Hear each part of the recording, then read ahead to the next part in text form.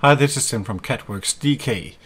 In these times where we are working more from home, a lot of people are accessing resources in the company by using VPN. There is one trick that I think many people are missing, and I will share that with you today.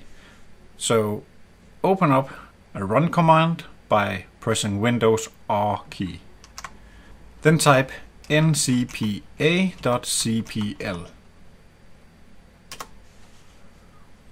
This is going to open up your network connections, and you can access that by many other ways, but this is just an easy way to get there.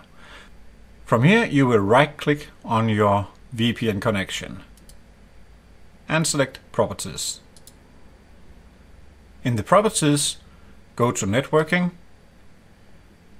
select version 4, IP and Properties.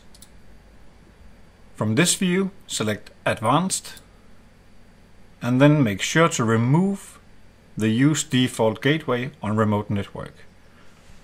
By deselecting this, all of your normal browsing is going through your broadband connection, and only when you request data from the network, you will be asking through the VPN, and then balance the workload, so all of your downloads and your YouTube streams and your internet browsing is going through your own private network connection, while all the opening of documents and using resources in the company is going through the VPN.